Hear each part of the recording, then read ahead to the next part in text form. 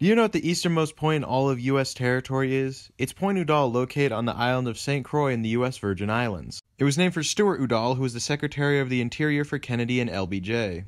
But do you know what the westernmost point in all of U.S. territory is? It's Point Udall, located on the island of Guam. This one was named after Stuart's brother Morris Udall, who was an Arizona congressman. Bill Clinton said the sun will never set on the legacy of Mo Udall. And when trying to name the point in Guam, the congressional delegate said if our legislation is approved, America's day would begin and end at a Point Udall, which would be true if the international date line wasn't in the middle of the Pacific Ocean.